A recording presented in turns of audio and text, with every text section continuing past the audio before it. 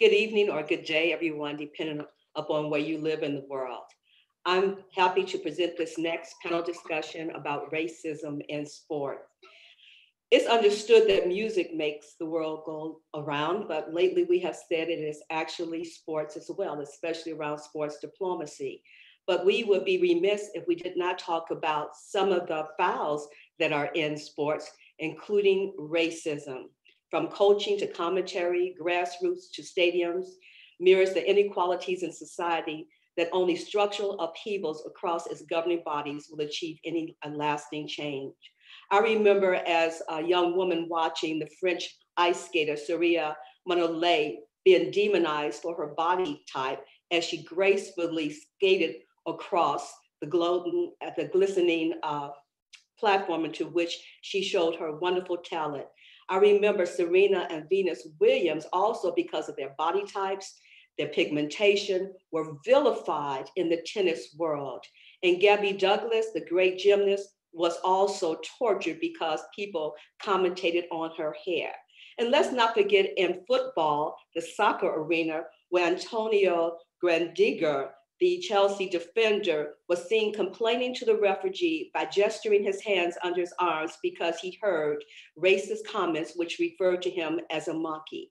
And even in America with Black Lives Matters, our people took to the streets and took to the NFL league to make sure that they understood the racism that existed within that platform, starting with the demonizing and the pushing back of Colin Kaepernick, who wanted to make the gesture of kneeling on the knee to recognize what was happening in America. But here we are today on a brighter scale, talking to individuals who can clarify some of these myths or truths about racism in America. Joining me today is will be Collette V. Smith, the founder and CEO of Believe in You, Inc., the first African American football coach in the NFL for the New York Jets. Welcome to the platform, Collette. Also joining us will be Michael Owen Johnson, former football player, the England teams, and also the England U21's coach. And from Madrid, Spain, the young athletes, Hjasma Cisse and Lola Ryan will be talking to us as young sports activists from Dragones de Lavapiés. So I want to start this off by focusing on my questions to our young people. Lola, what do you think about racism in football? You're so young, you're 11 years old, and Hjasma is 12 years old. But I see that you have on the Black Lives Matter sweatshirts. Why are you wearing those? And how are you experiencing at such a young age in Madrid, if you do, racism, or how do you think about racism in sports as a young person? Well, we're in a special neighborhood that in Madrid that it's special because all people of all around the world live here. And Dragons is a football club, and where the people in the players in my mixed gender team are Martín, Mario, Borca, Hugo, who are from Spain, Ayu, Meli, Marwan, who are from Morocco, Alushine, who is from Sierra Leone, Salou from Senegal, Hao from China, and Javier from Ecuador. And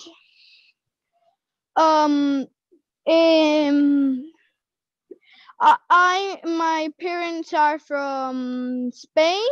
My dad is from Spain and my mom is Irish, and that's why I'm speaking English, and that's why I'm representing my team. And well, in my team they speak Wolof, Creole, Chinese, and but we all speak football. And I'm gonna speak about a few things that happened to a mate of mine called Alushine.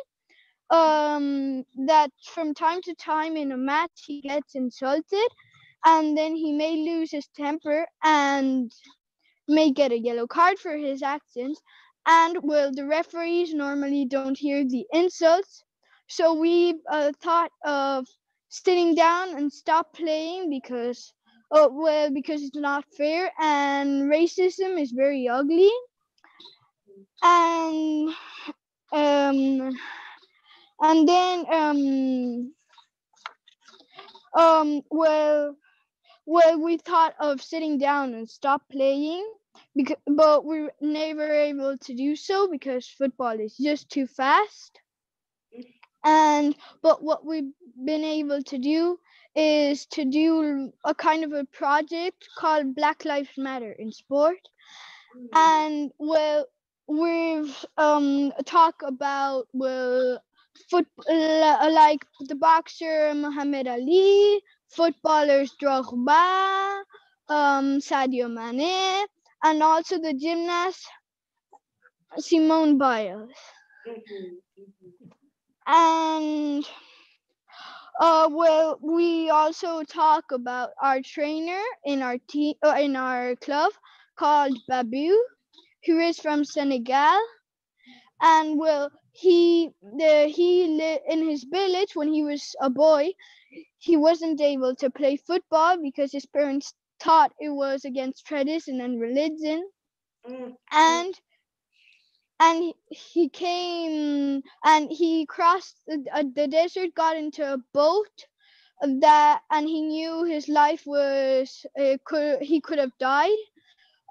He nearly died, and the people who do this know that their life is they're risking their lives. And well, anyway, he got to Madrid, Lavapiés, and when he got here, he didn't have legal papers or a work permit, and he earned money as a street seller. And he also played football on a humble concrete pitch. Well, and his life was like that for 10 years, earning money as a street seller, and playing football. But then the Dragons was created, and Babu was very good organizing the players on the pitch. And he was also very good, including everybody, girls, boys from every culture. And Dragons asked him to be a coach, and he accepted. And one day in a match, there was a 9-year-old kid that was getting verbally abused by the other adults on the other team. And Babu tried to protect the kid, but he got insulted too. And then the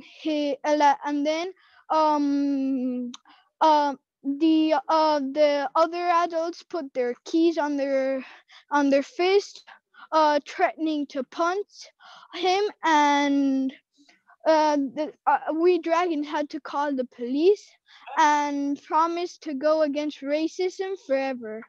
And 1 year later, he got his he got his legal papers, and he was able to go back to his village.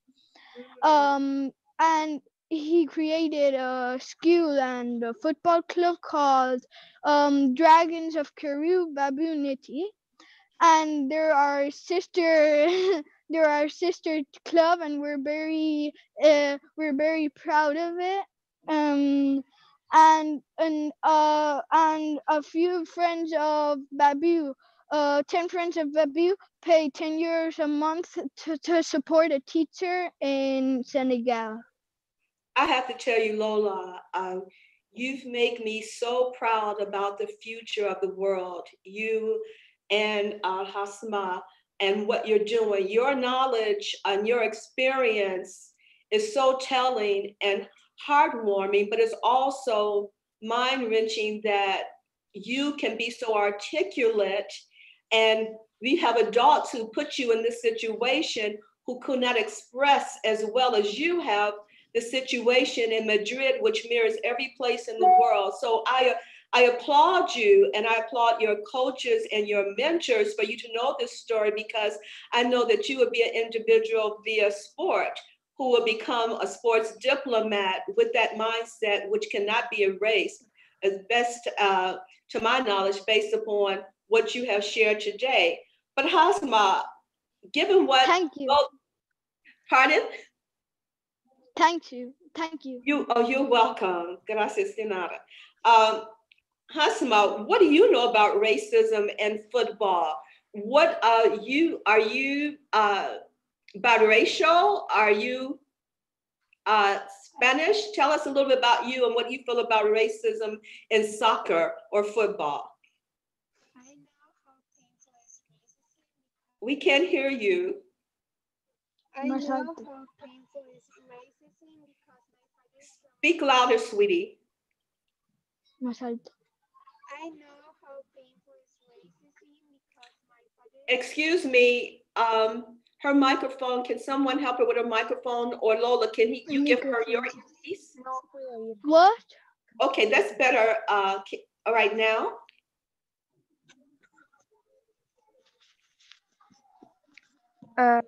No? That's better. I know how painful is racism because my father is from Mauritania and my mother is from Spain. I am 12 years old and I love to play football, volleyball, and go cycling. I also love learning Chinese. This is my first year of high school and I'm so happy because for a change no one is bullying me and I feel that I am not judged on my appearance. I know it sounds weird, but it's true. But this is not like many times for Black people. Moha, a mate from the Dragones, was 10 years old when he was coming back from a football training session. He was stopped by the police. He was wearing the Dragones football kit. The policeman asked him if he was carrying a knife. I repeat, he was 10. Moha asked the police that he was coming back from training. Of course he didn't have a knife. Once the policeman said, "You play football? I bet that you lie about your age so you can win." So Moha was very surprised and sad to hear someone who's distributed people say that. How could a policeman be so cruel? Racism does that to people. This is something that Dragon players are always accused. Other teams complaining about being too tall for our age. Of course, I am tall. I am tall. Why do I need to justify that? Okay, thank you for sharing that story. Another sad encounter to be experienced by young girls.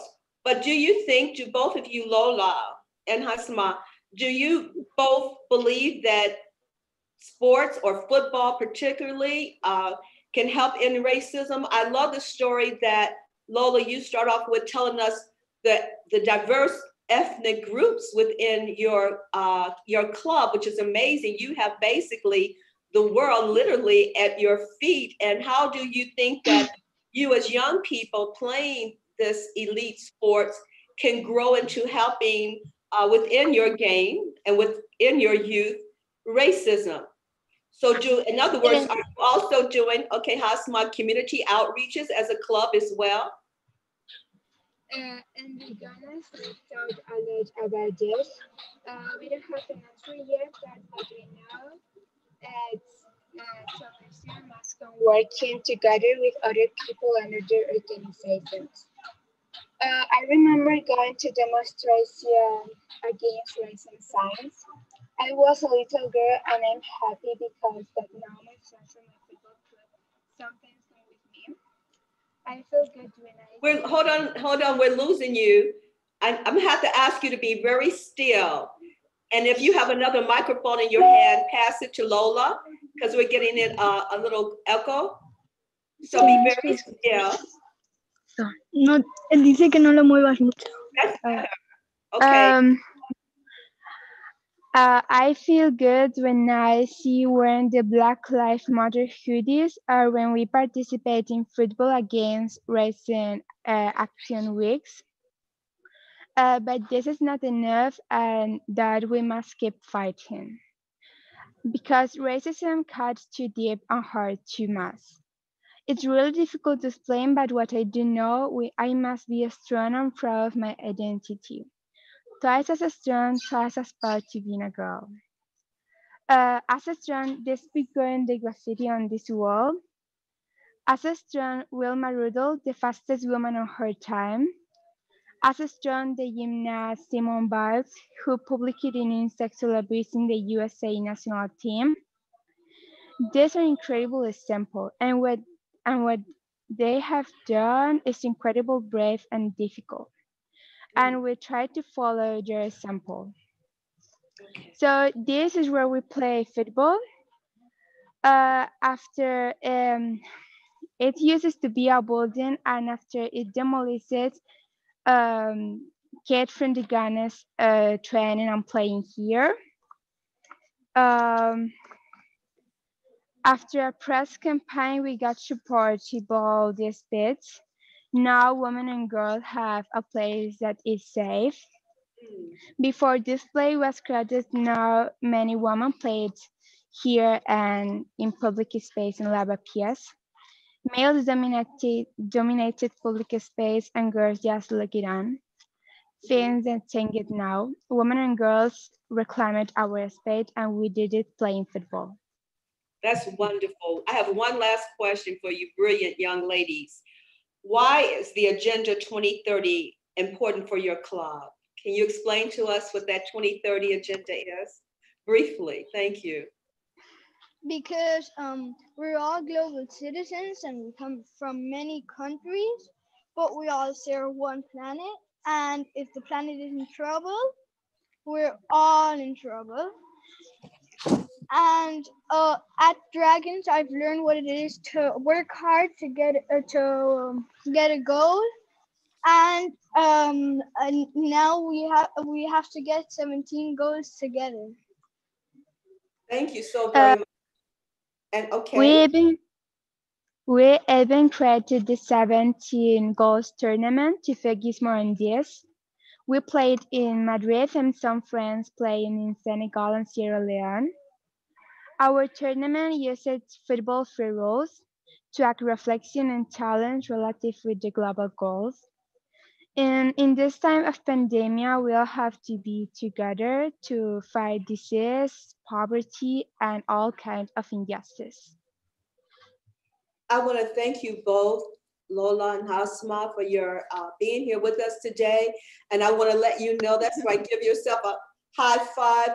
You are already what we call an MVP. You're very, very, the most very valuable and very important person, but you're both very champions. And I believe that through your leadership and those people who are coaching you and directing you, that 2030 will be a great place in the world because of you and your initiation into sports diplomacy. I want to applaud you. Thank you so very much for your presentation. You're welcome. Okay, and both young ladies, you're welcome, sweetheart.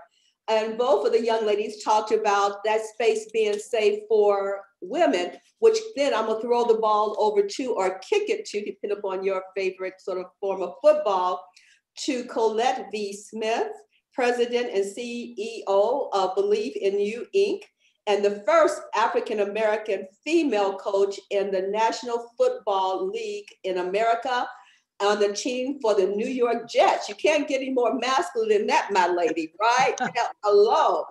So Collette, first I want you to comment. I saw you applauding, looking with a squinch sort of face when these young girls were telling the stories of their multi-ethnic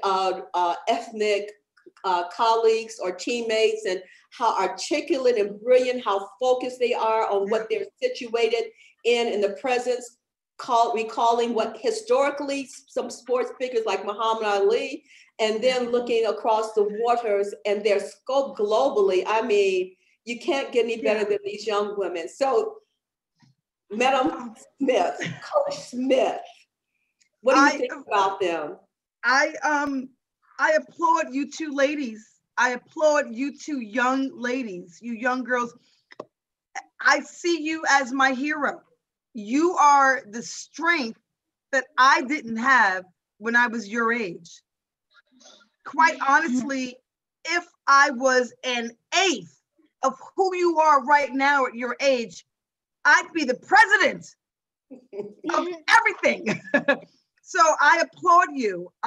You breathe new hope and inspiration to me, for you to understand and see what's going on right now and to make a positive change, to make a difference in this world. I applaud you, and I'm so happy. You brought tears to my eyes.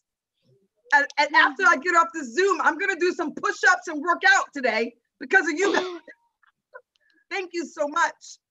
Thank you. Well, Collette, I know you know about being a woman in the game, and what people don't know, you actually played football. So it's not so much that you're just coaching on the sideline, right?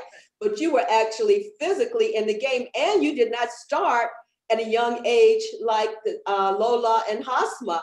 And I think that, Michael, that might be amazing to you that she actually played football. Before I even get into the questioning you, can you just briefly tell us about your actual playing football career?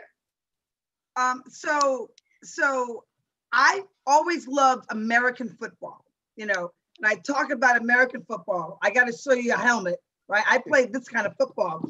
It was not allowed for girls to play. So girls were not allowed. My brother got to play football and I wasn't allowed to. That never sat right with me. And so at the age of 42 years old, I was at home and I happened to come across by coincidence about a women's professional full tackle football team. And I thought, well, I have to go try out for this team. I owe it to myself to try out. I didn't believe I was going to make the team, but I still owed it to myself as a child, as a young girl at Lola and Hassan's age. I wasn't allowed to. So at this time, I went out to tryouts and I had to experience it. When I saw 45 to 50 women playing football in full equipment, I said, Collette, now you're going to make this team. There are no more obstacles in your way besides yourself. Here it is, go run. I like to say game on, game on. And I made the team. So I was a football player at the age of 42 years old. When most men retire, they retire younger than 42. But I started at 42. I wasn't the greatest player, but I was a scholar of the game. I absorbed everything that all of my coaches told me. I went above and beyond. I have to be the hero of my own story. This was vindication for me that it's never too late to start anything, to do the right thing by you and for others. So fast forward from me being a professional football player as a woman, for me to be the first Black woman, the first African-American woman to have ever coached in the National Football League was a feat that you deserve. You, our youth, deserve.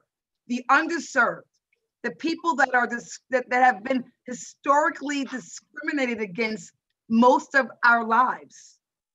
So it is a platform that I take very seriously, and using my voice, showing by example.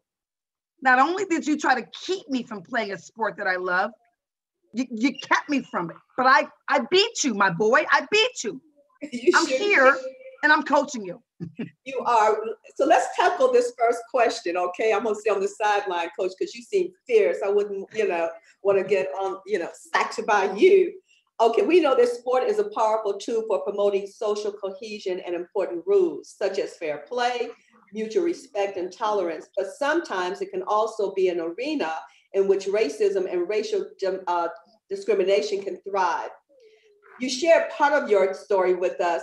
Can you tell us more about the journey and the hardships that you face and how you see other women in American sports, particularly when you look at the WNBA league, right? The women basketball players, disparity, which is a form of a bias. I don't call it racism, but it's definitely a bias against women. And I know that I support women hockey players.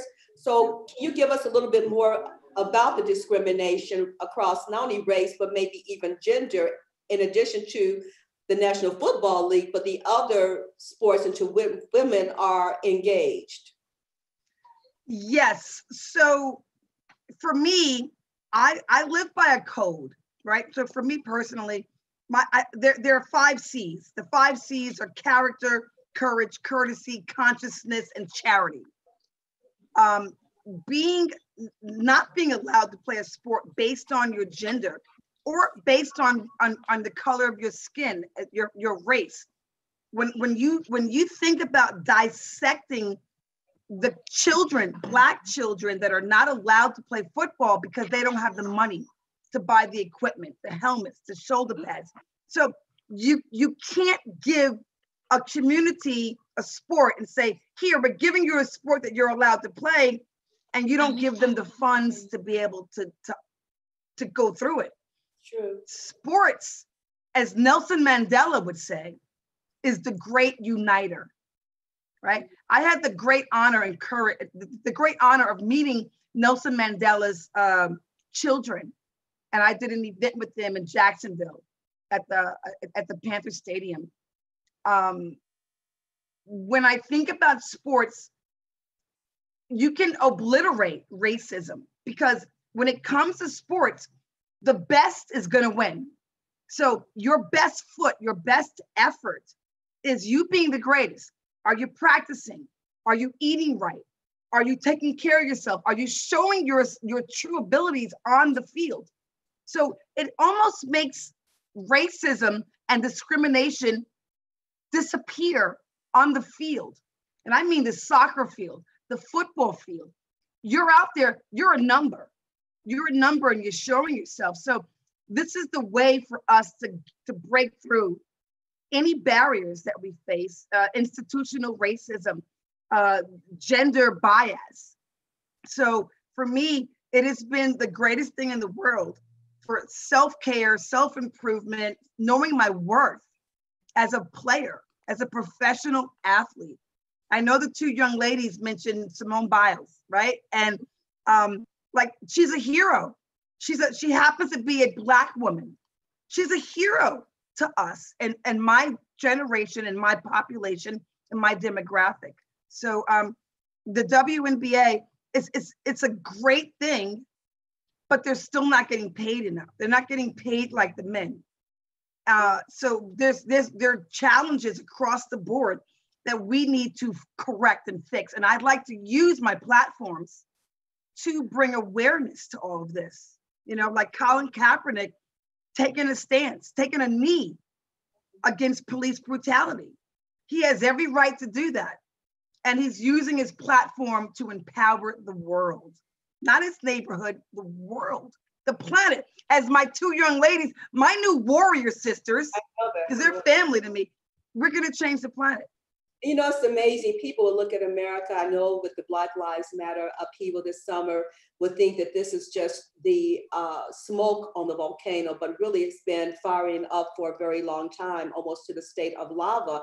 I remember taking my granddaughter and some of her girlfriends during her 8th birthday to see Dominique, Gabby Douglas, to do her great gymnastic feats. And I watched them, and these were all young women, young girls that were very diverse in color. But my granddaughter, I noticed, took 2 of her little Black friends, and they sit on the steps, because we were in the owner suites of the Washington Wizards at the time. And I looked at them and I heard her say, look, she looks like us. I would have never imagined that seeing yourself visibly as young girls on a sports arena, that you were impacted by it, but they were mesmerized by that. And I also think about the championship of Kobe Bryant. The greatest loss was not only the loss of his presence and his great, beautiful daughter who played basketball, but his intent to break also racism through the Mamacita basketball foundation that he founded, but he also, because of the love of his daughter, wanted to make sure that there was pay equity for women.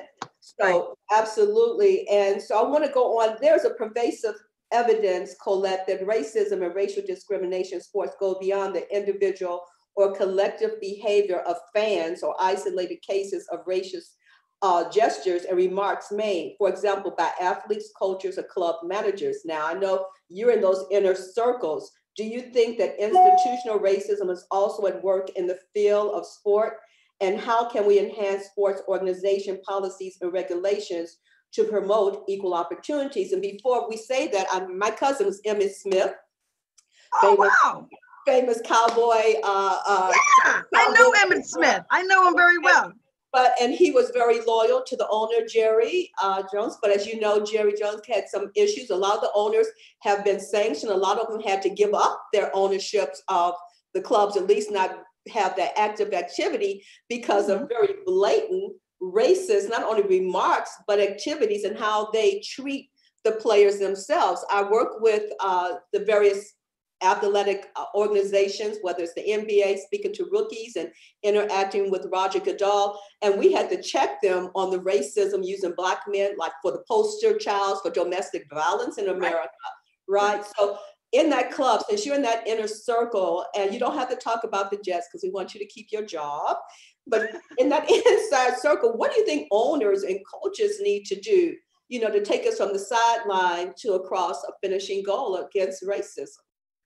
So personally, a lot of the owners of these 32 NFL franchise teams here in America, they do not know the hardships that race plays in your life if you're a Black person, right? So I personally know players, obviously, that are Black men. And by the way, majority of the players in NFL football are Black men, right? Over 70%, clear over that. They're a star on the field, but when they leave the field, if they go jogging in their neighborhood where they live, they're going to be stopped by the police. Mm-hmm. So these owners they're not aware. They don't live through what we go through. I would love to see the NFL owners conduct themselves as NBA owners. And I say that because the NBA encourages their players to speak up on social injustices. In fact, they promote it. They say, what do you want to do at the next game? So they wear a Breonna Taylor t-shirt and they stand behind them. They encourage it. The NFL doesn't do that. This was the first year that I've seen the NFL make any kind of changes to allow our players to use their platforms and their voices to promote equality. Absolutely. And to bring awareness to police brutality. We need to let our players live.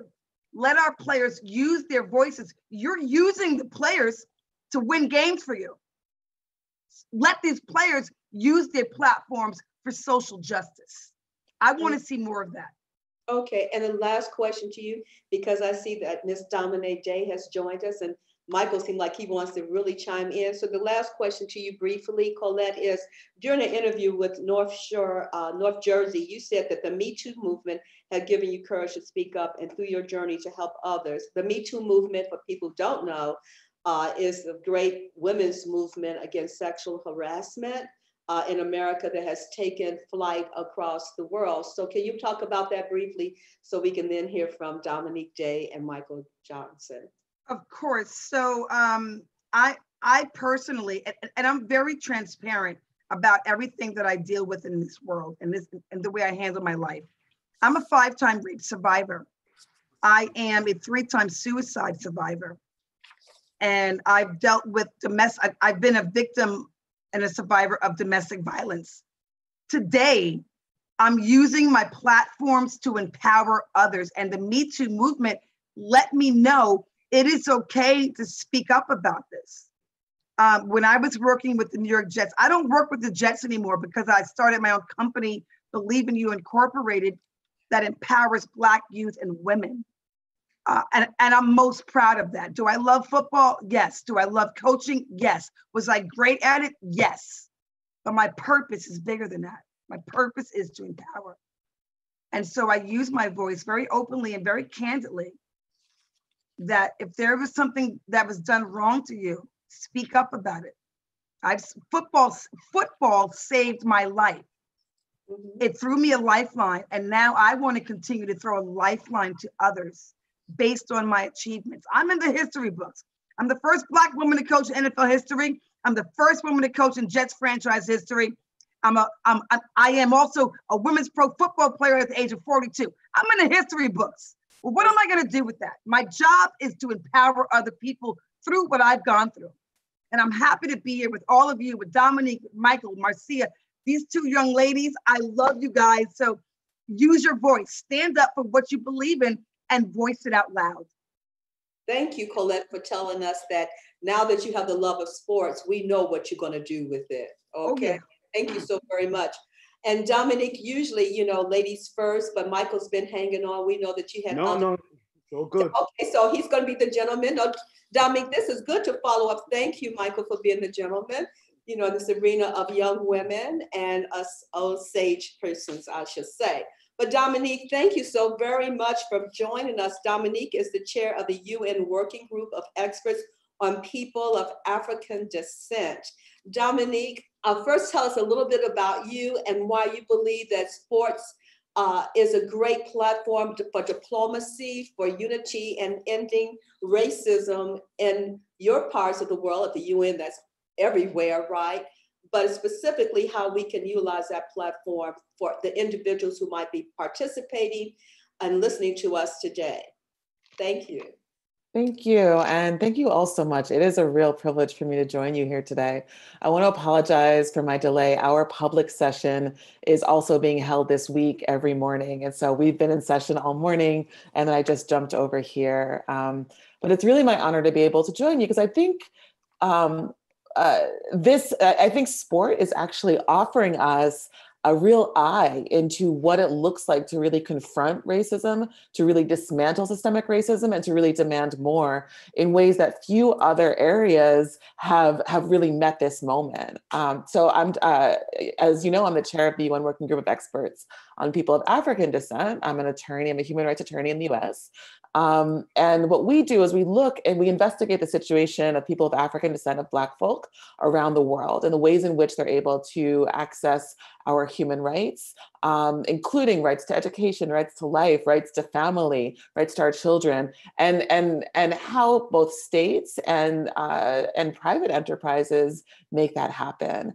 So that's what I do within that role. But in that space, we do country visits, we participate in important conversations like this, and we try to really shine some light on how prevalent anti-Black racism is in the spaces that we operate, that we walk through every day. I think just what Collette was saying earlier, the ways in which it shows up in our lives, the ways in which we experience racism that folks right next to us may not even see, even if it's happening right here, it may be invisible to the people who are walking with us, who don't have and don't share our lived experience. A lot of our role has been to try to really amplify and uplift how racism operates in our world and how many different ways it operates in our world today.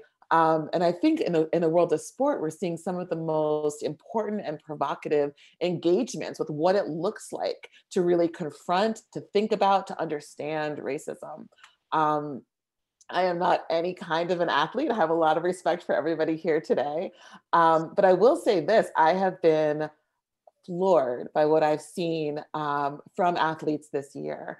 I've seen a lot of statements from, for example, the WNBA, where the women have said, we have been criticized and controlled on what we wear and how we look and how we act and our comportment. Are we ladies enough? Do we look too muscular? Ultimately, whether these criticisms are coming in the language of sexism, of racism, of homophobia, they all are grounded in race. You have a league, and to be honest, a lot of our leagues, as you said earlier, are largely dominated by people of African descent. And what we see is this intersectional racism that continues to populate these mindsets. And it's mindsets of people who learned, and by people, I mean our world, who learned to think about Blackness through the lenses of colonialism, through the lenses of the legacies and the legacies of the trade and trafficking in enslaved Africans.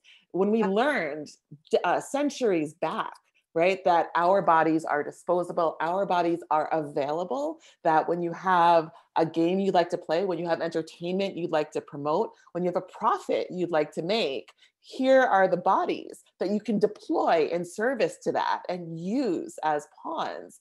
That was a lesson that was created way back when they wanted to make sugar an impossible crop to produce into a commercial product that could be available everywhere, right? That was a lesson of what it looks like to create a labor force for business opportunity, for profit opportunity, for white enrichment, and the need to create and to promote white supremacy as a justification for atrocity. This is something we still see in the sport world today, right? This is something we see. We see Colin Kaepernick on a knee being delegitimized and disrespected and not even being able to promote his own career because he's stepping out of the role, of the acceptable role of a Black body in that space. This is something that we were seeing, right, with NBA and WNBA as people struggle, right? It's not an easy thing. And I don't know that we've given these athletes enough respect for what they've done. It's not an easy thing to become an activist after you've spent your life single-mindedly learning a skill and learning a trade. It's not an easy thing to figure out what's the next step. How do we protest? How do we do it effectively? How do we really engage people? And this is something that athletes on the national stage in the United States and elsewhere have really stepped into willingly and boldly this year in ways that I have tremendous respect for, in part because I think their own understanding of systemic racism is so tied to these legacy mindsets, right? This idea that we will draft, we will pick these people, we'll put together a little team, we'll organize a game, and then ask them to play it with no humanity, with no respect for their depth. And without really understanding that these are people who also feel and see the world deeply. The ways in which they've experienced intersectional racism absolutely influences their understanding of what's happened in this moment and their ability and their willingness to really confront this moment with language, with activism, with words. And I think we've seen this year more than any other how effectively athletes in sport can really be at the front lines of a fight against systemic racism. Well, you're absolutely right. My engagement in sports went back to the mid-'80s when, as a public information officer for the city of Chicago, I was over our national sports teams as far as the celebrations, because that year the Chicago Bears won. Michael Jordan was coming to Chicago, so you know the Bulls were winning like crazy. And even the Cubs, I think, won the White Sox that particular year. But one thing I did understand in interacting with the players themselves is that normally the Black players, you picked from some small town in the South, you never been around other people outside of your race. Then your owners have you to move to the suburbs where you isolate yourself from communities. And we know economically, for Black players, particularly in America, when they got paid, they saved not only their family, but a whole community because of the poverty most of them found themselves. And because Michael Jordan is a personal friend, and I told him this personally, Michael Jordan, a lot of players were made to be apolitical and asocial because their owners didn't want them to reflect upon their economic downturn if they spoke up politically, which I challenged Michael Jordan, and who has recently, as you have noticed, also has come out and starting to be more political and an advocate for Black communities, because I know personally that he has suffered a lot of forms of racism when he could not buy a football league. Magic Johnson is a friend of mine. It took a long time for him to be able to be involved in ownership of a major league, which he's now with the Giants, I believe. out there in California. But thank you. You gave us such great wealth as to the global perspective of racism in general. And I thank you, Dominique. So now I'm going to go to the gentleman who has been sort of footballing our conversation with the women. So Michael, you know, I just want to know overall, what are you feeling as a Black man? I know that you've had your own circumstances around racism, but before we go into that, tell us a little bit about yourself, a little bit about what you're hearing from the women today, and then I'll ask you a question. Sir, Michael Johnson.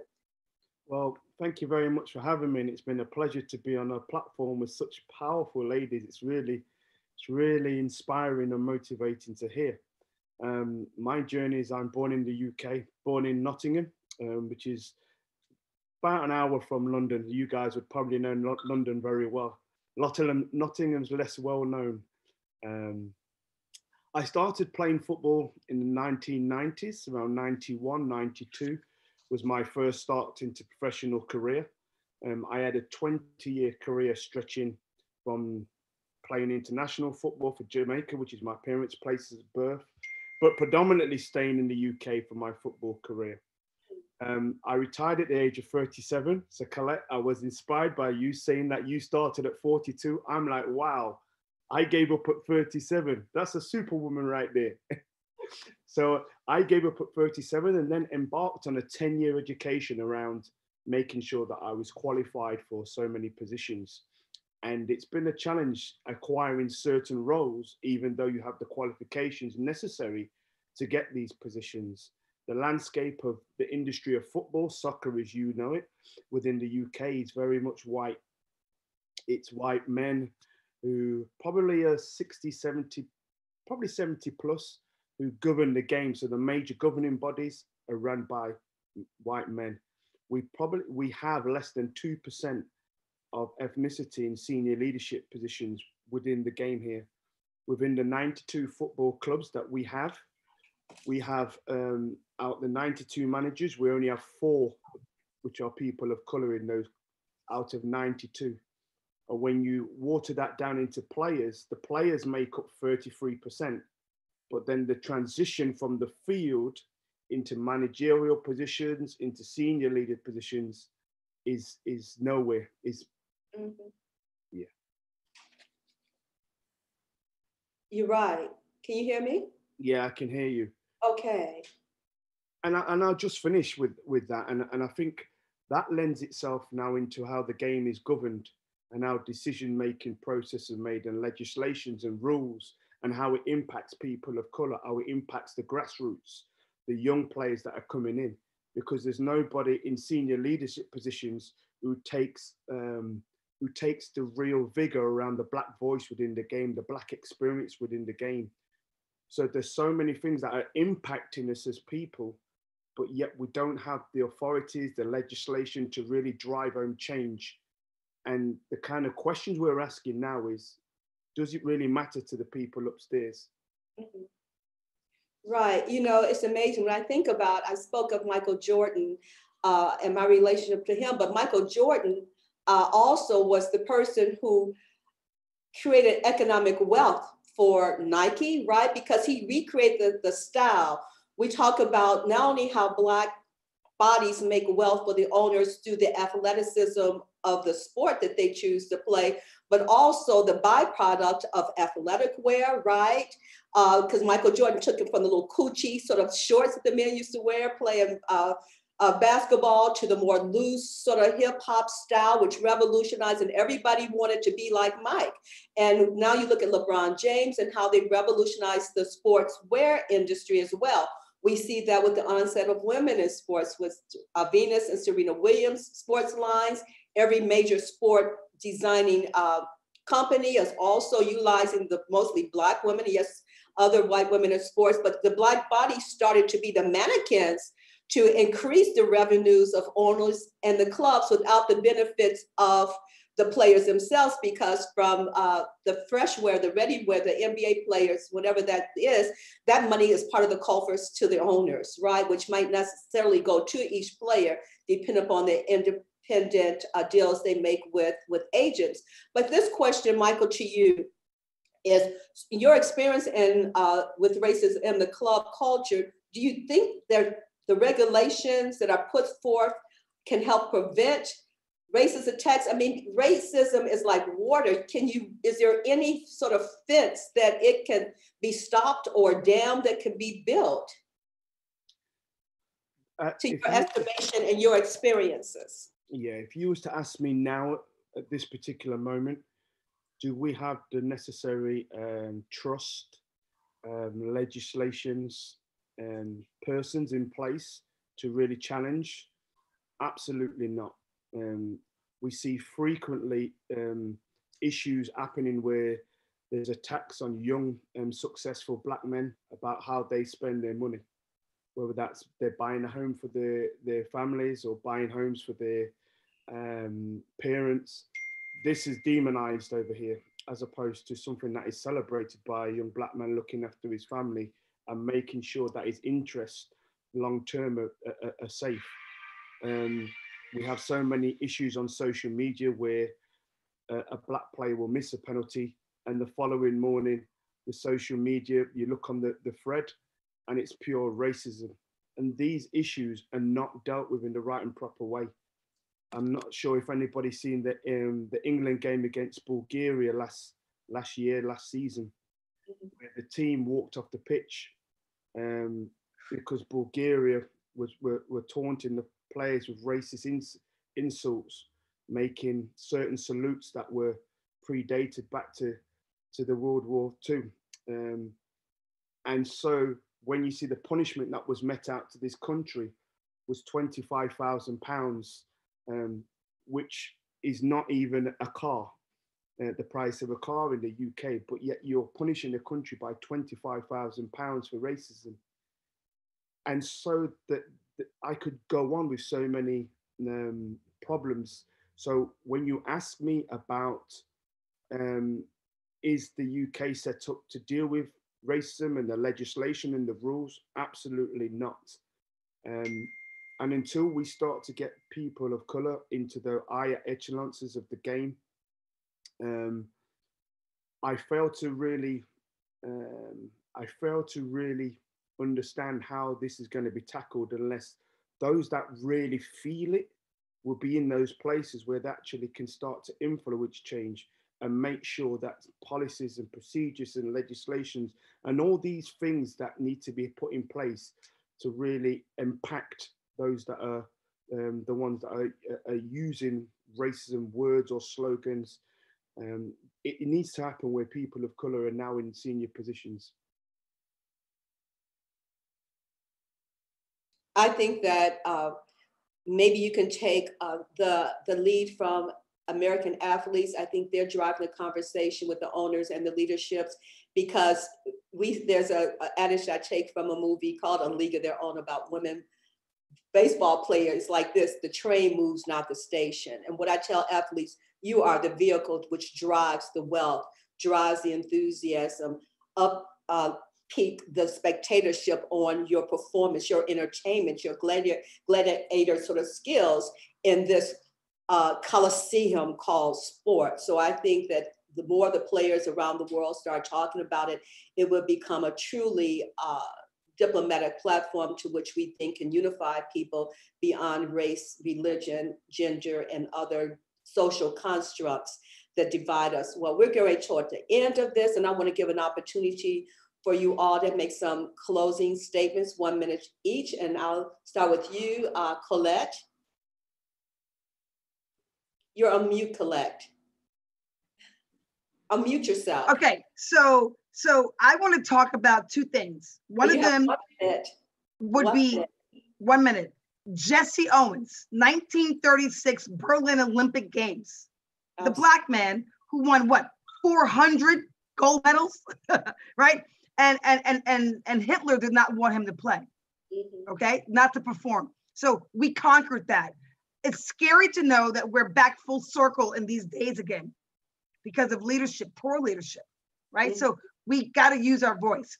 Also, I want to talk about women's football, women's pro football, the WSLA.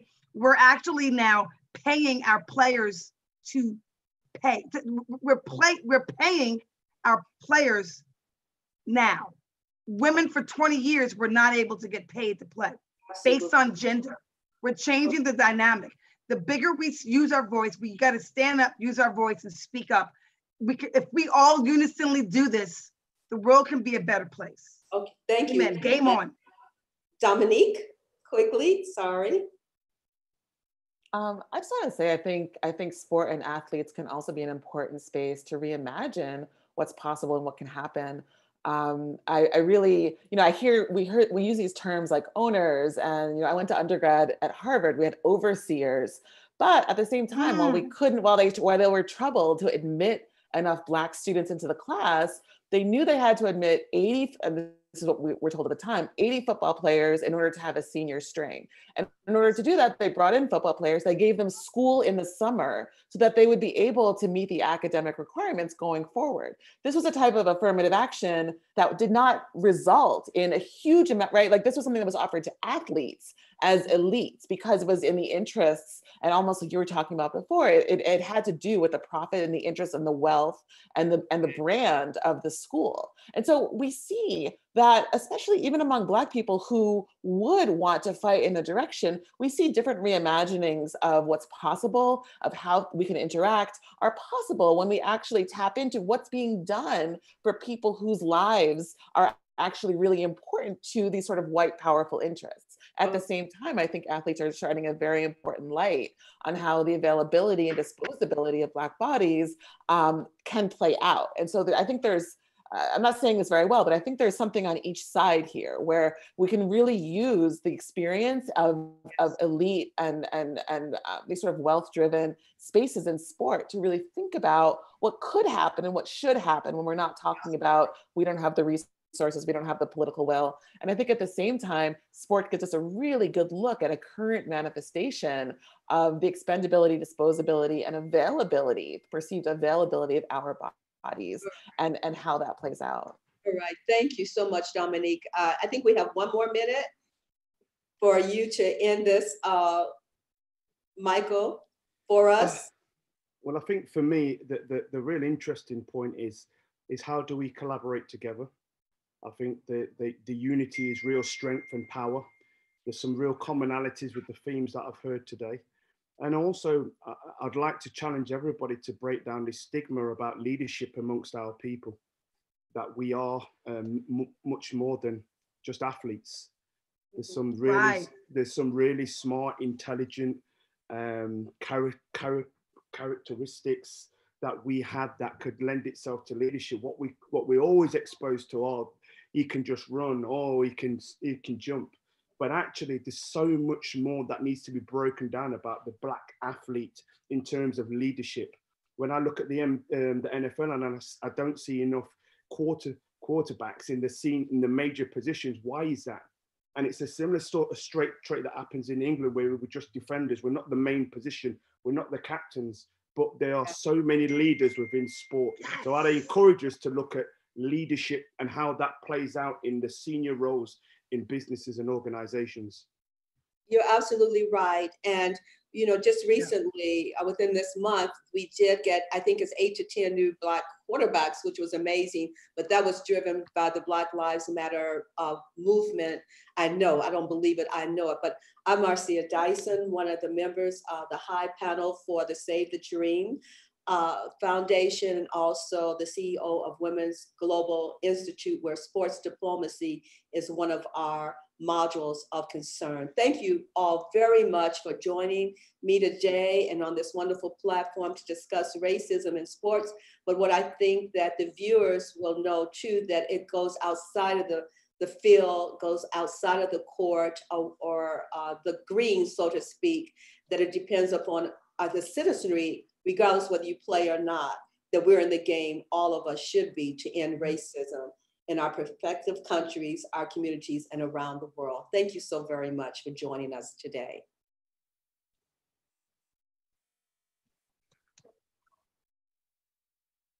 Yes, thank you. Thank you for the floor. Thank you so much to the chair of the panel, Marcia, and member of our board of Save the Dream. And thank you so much to the amazing panelists and speakers. I really enjoyed the discussion. Now, I mean, the time has come to close the first day of Securing Sport. It has been a wonderful day for us. I hope it was for you. Wonderful, first of all, because we could reconnect and spend one whole day with our best partners, our best allies, our best friends.